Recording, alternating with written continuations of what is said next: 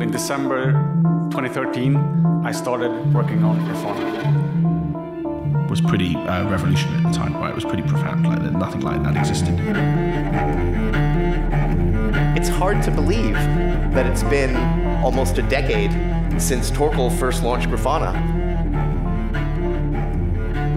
Growing from a small man with a big dream to becoming the most popular data visualization software in the world.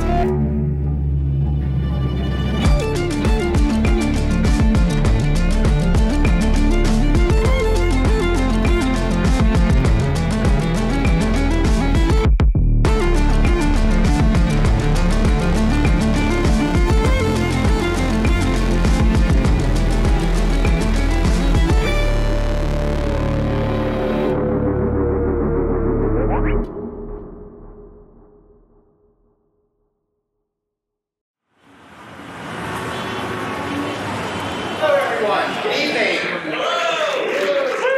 and welcome to the inaugural Grafana.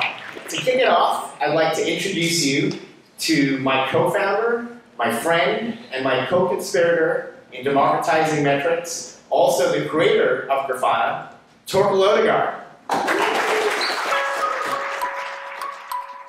Yeah, so me and Torkel goes back probably 15 years due to different meetups and so in Stockholm. We did end up working together at our previous place. Swedish eBay, that's how I got to know him. Run a team of, I think, 4 people, 4 or 5, and Torkel was on that team. So the story is we were using a metric system called Graphite, but he was very disappointed that nobody was actually instrumenting the code and it wasn't really being used. And the dashboarding tools for Graphite were really bad. So it was this barrier to at least getting us to use it. It was hard to get other teams to use it, and it was hard to get others on the team to build dashboards themselves. And at the same time, we started using Kibana for logs, which had this great UI. Kibana for Elasticsearch had really taken off. Everyone was using it. We were doing CI/CD and we were checking the result afterwards. And in Kibana, you could see the logs. So we were looking at logs, but not metrics. It was pretty easy to build dashboards in Kibana, and that kind of gave me this idea to have Kibana query time series data.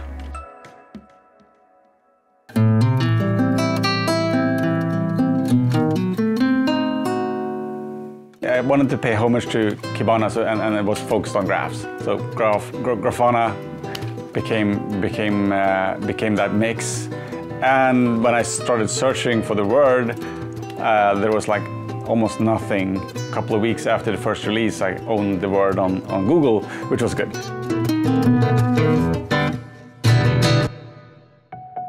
He can go very deep into certain topics, and it can sometimes take a very long time. But when you see that he has this urge to solve something, he'll keep repeating, trying, testing until it's done. So the project literally started when Torkel tried to add functionality to Kibana to add Graphite support. And Elasticsearch at the time rejected the pull request. So before Christmas holidays, Torkel was kind of looking at Kibana's code and application. Maybe I can get metrics in here.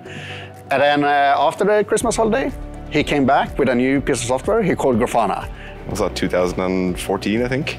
Torkel came in and he said, I have this. And he did it the sort of Torkel way, where he does a demonstration and he's really passionate about it. And it's we're going to start doing this. And it was just an instant hit. We actually had one issue that was ongoing for a couple of months. Torkel had instrumented all the pipelines and then put it under Grafana. And it was this magic aha moment where it was obvious. It was oh, it's there.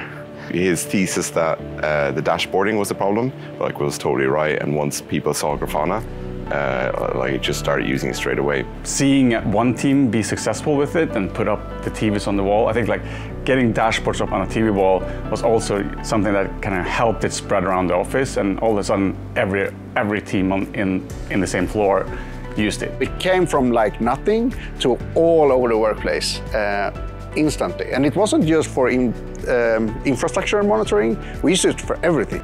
Torkel made that decision very early on that I'm going to actually support multiple databases. But that was the start of the big tent.